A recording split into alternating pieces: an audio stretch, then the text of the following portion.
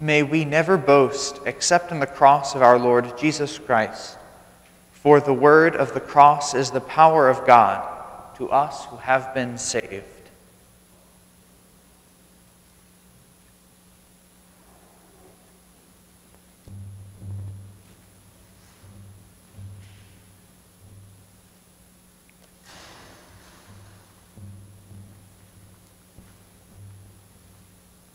In the name of the Father, and of the Son, and of the Holy Spirit. Amen. The Lord be with you. And with your spirit. Brothers and sisters, let us acknowledge our sins and so prepare ourselves to celebrate the sacred mysteries.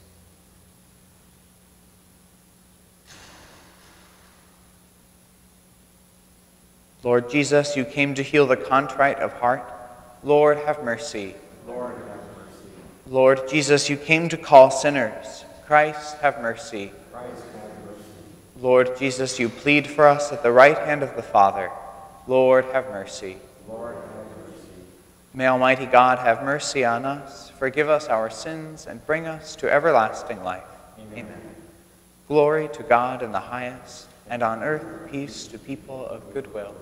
We praise you, we bless you, we adore you, we glorify you, we give you thanks for your great glory.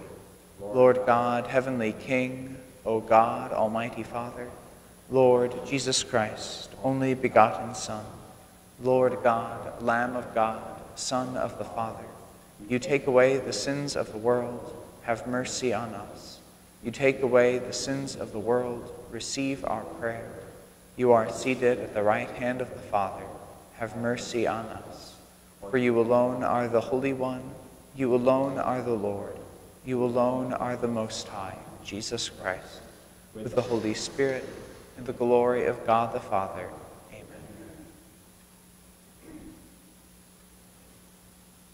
Let us pray.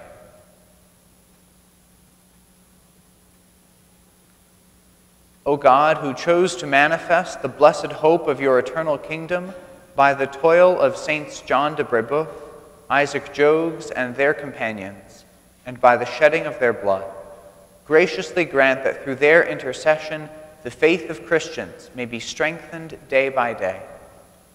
Through our Lord Jesus Christ, your Son, who lives and reigns with you in the unity of the Holy Spirit, one God, forever and ever. Amen.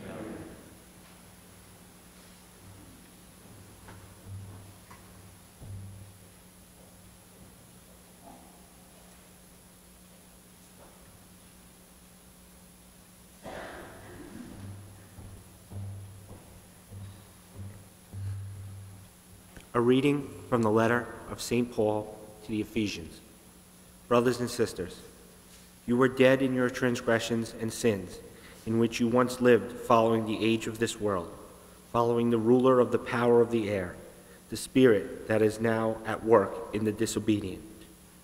All of us once lived among them in the desires of our flesh, following the wishes of the flesh and the impulses, and we were by nature children of wrath like the rest. But God, who is rich in mercy, because of the great love he had for us, even when we were dead in our transgressions, brought us to life with Christ. By grace you have been saved, raised us up with him, and seated us with him in the heavens in Christ Jesus, that in the ages to come he might show the immeasurable riches of his grace and his kindness to us in Christ Jesus. For by grace you have been saved through faith, and this is not from you, it is the gift of God. It is not from works, so no one may boast. For we are his handiwork, created in Christ Jesus for good works, that God has prepared in advance, that we should live in them. The word of the Lord. Thanks be to God. The Lord made us, we belong to him. The Lord made us, we belong to him. Sing joyfully to the Lord, all you lands. Serve the Lord with gladness. Come before him with joyful songs. The Lord made us, we belong to him. Know that the Lord is God. He made us. We are his people, the flock he tends. The Lord made us, we belong to him. Enter his gates with thanksgiving, his courts with praise. The Lord made us, we belong to him.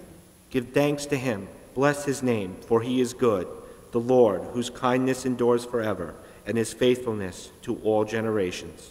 The Lord reigns, it belongs to him.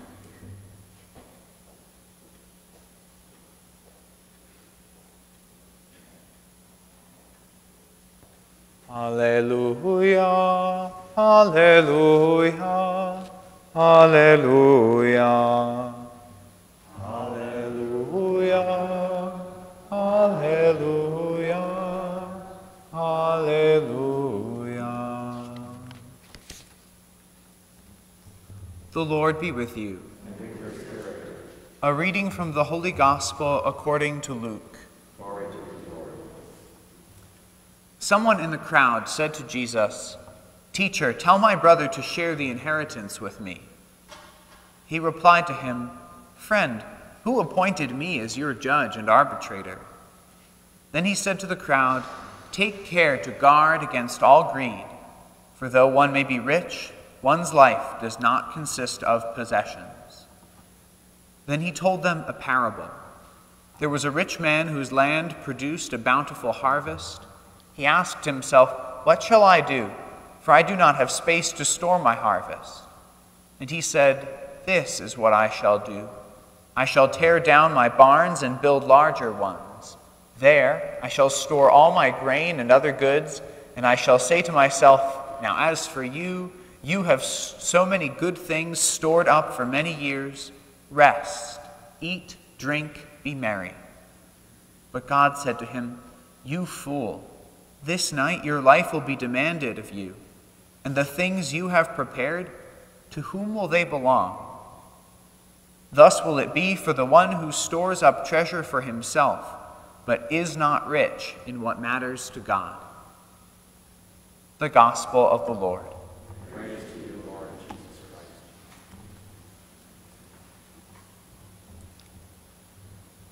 God says, "The things that you have prepared, to whom will they belong?" It's a question about what we're leaving behind us as a legacy.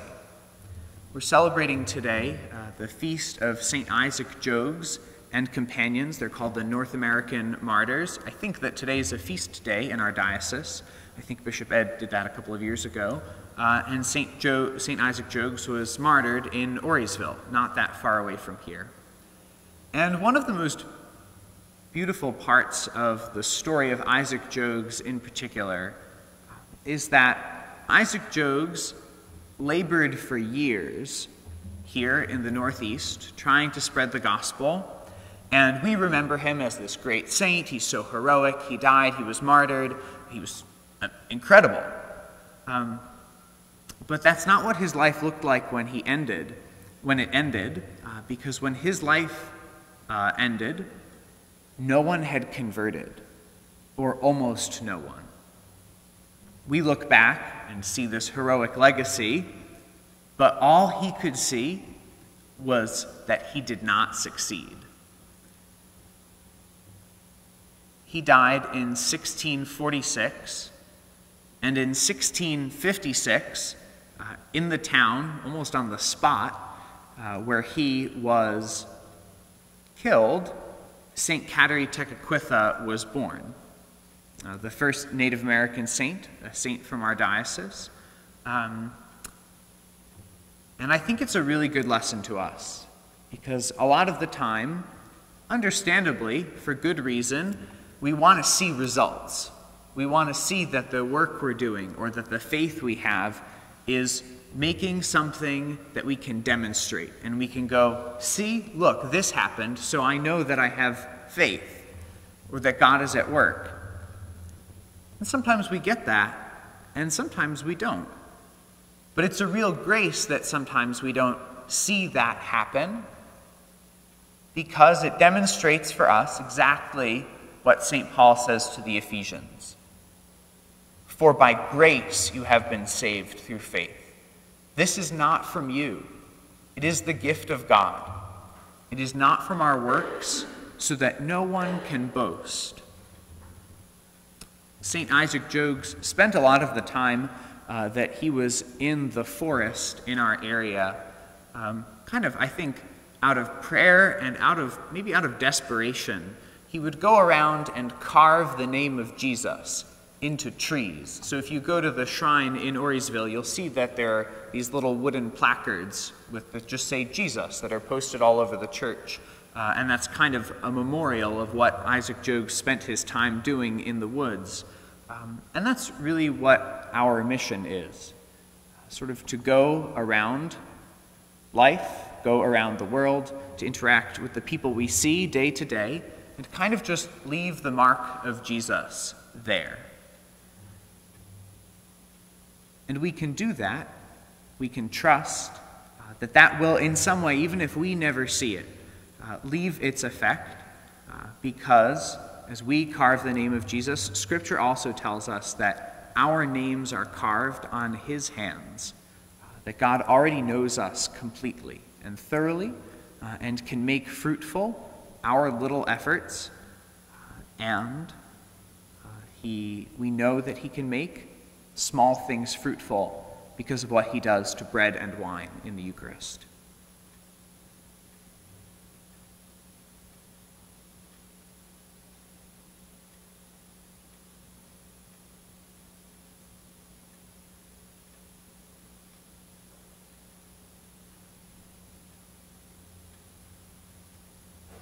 We stand as we offer our prayers and our faith to the Lord.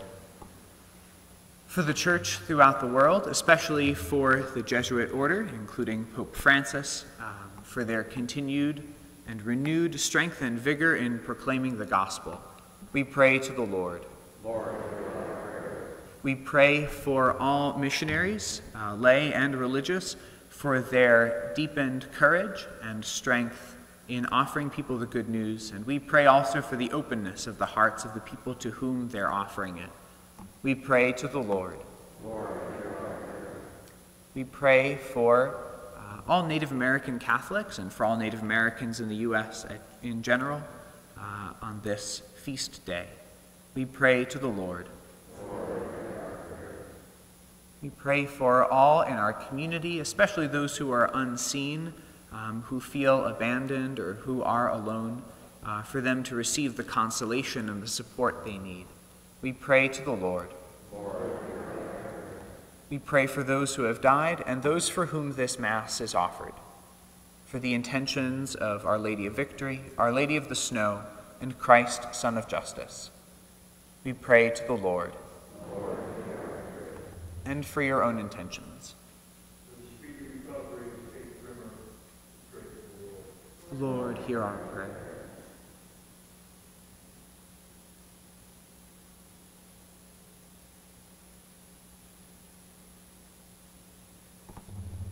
God our Father, we ask you to hear these prayers of ours through the intercession of St. Isaac Jogues and his companions, that we will know the fruitfulness of the cross and your work in our lives.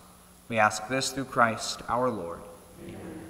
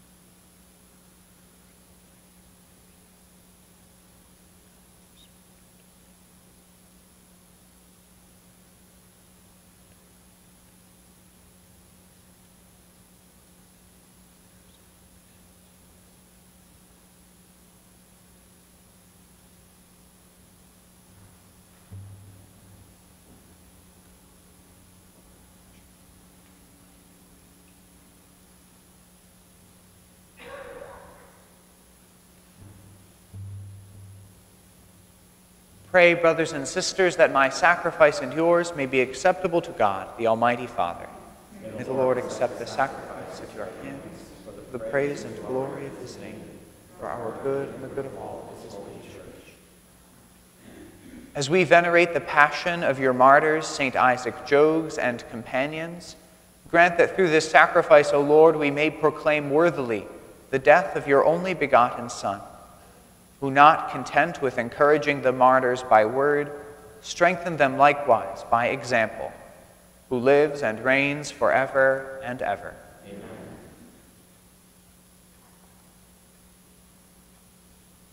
The Lord be with you. And with your spirit. Lift up your hearts. We lift them up to the Lord. Let us give thanks to the Lord our God.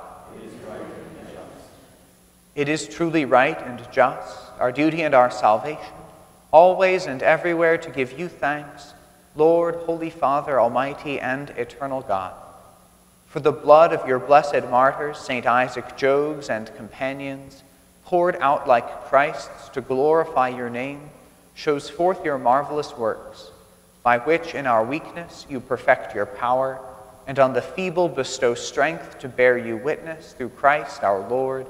And so with the powers of heaven, we worship you constantly on earth, and before your majesty without end we acclaim, Holy, holy, holy Lord, God of hosts, heaven and earth are full of your glory.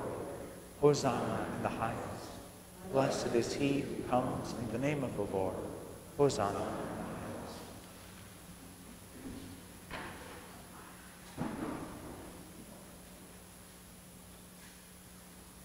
You are indeed holy, O Lord, the fount of all holiness. Make holy, therefore, these gifts, we pray, by sending down your Spirit upon them like the dewfall, so that they may become for us the body and blood of our Lord Jesus Christ. At the time he was betrayed and entered willingly into his passion, he took bread, and giving thanks, broke it, and gave it to his disciples, saying, Take this, all of you, and eat of it, for this is my body, which will be given up for you.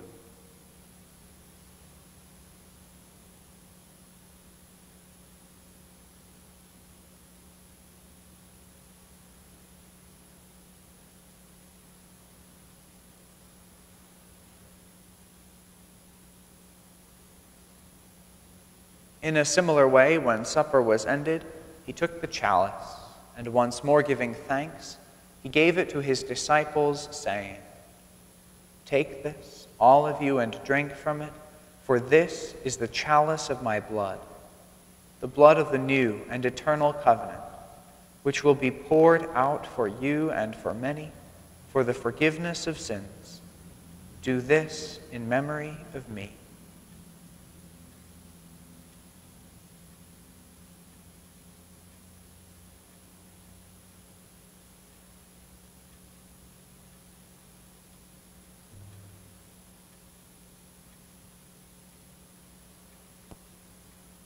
The mystery of faith. Save us, Savior of the world, for by their cross and resurrection you have set us free. Therefore, as we celebrate the memorial of his death and resurrection, we offer you, Lord, the bread of life and the chalice of salvation, giving thanks that you have held us worthy to be in your presence and minister to you. Humbly we pray that partaking of the body and blood of Christ, we may be gathered into one by the Holy Spirit. Remember, Lord, your church spread throughout the world and bring her to the fullness of charity, together with Francis our Pope and Edward our Bishop and all the clergy. Remember also our brothers and sisters who have fallen asleep in the hope of the resurrection and all who have died in your mercy. Welcome them into the light of your face. Have mercy on us all, we pray, that with the Blessed Virgin Mary, Mother of God, with blessed Joseph, her spouse, with the blessed apostles, and all the saints who have pleased you throughout the ages, we may merit to be co-heirs to eternal life, and may praise and glorify you through your Son, Jesus Christ.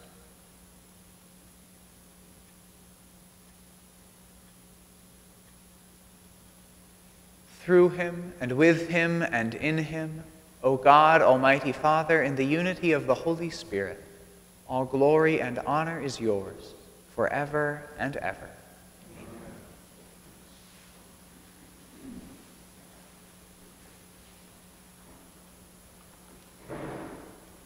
At the Savior's command and formed by divine teaching, we dare to say, Our Father, who art in heaven, hallowed be thy name.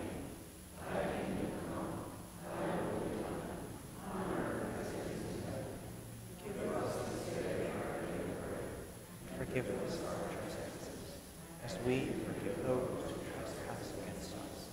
And lead us not into temptation, but deliver us from evil. Deliver us, Lord, we pray, from every evil. Graciously grant peace in our days, that by the help of your mercy we may be always free from sin and safe from all distress, as we await the blessed hope and the coming of our Savior, Jesus Christ. The kingdom, the power, and the glory are yours, now and forever. Lord Jesus Christ, who said to your apostles, Peace I leave you, my peace I give you, look not on our sins, but on the faith of your church, and graciously grant her peace and unity in accordance with your will, who live and reign forever and ever. Amen. The peace of the Lord be with you always.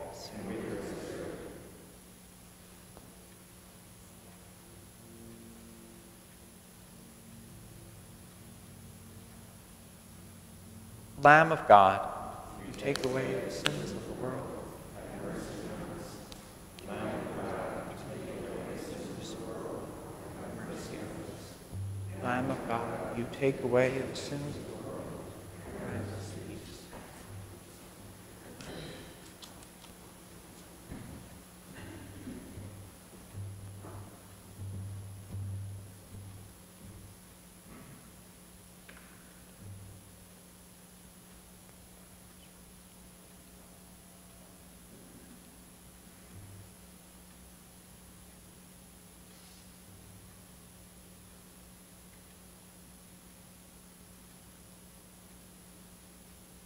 Behold the Lamb of God.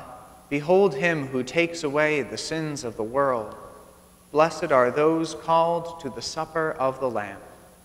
Lord, I am not worthy that you should enter under my roof, but only say the word, my soul shall be healed.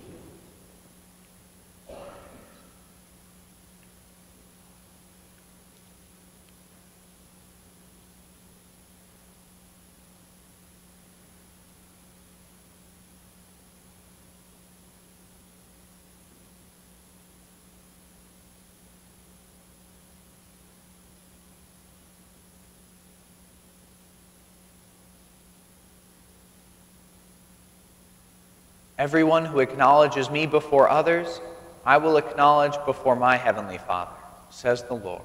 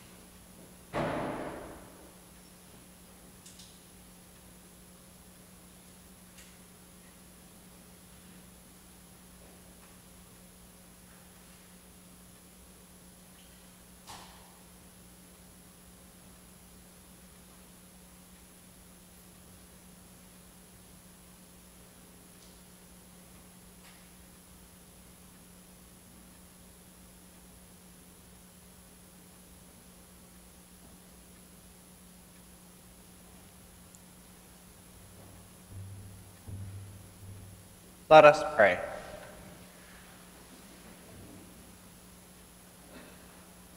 Having fed upon heavenly delights, we humbly ask you, O Lord, that by the example of blessed Isaac Jogues and companions, we may bear in our hearts the marks of your Son's charity and suffering, and ever enjoy the fruit of perpetual peace.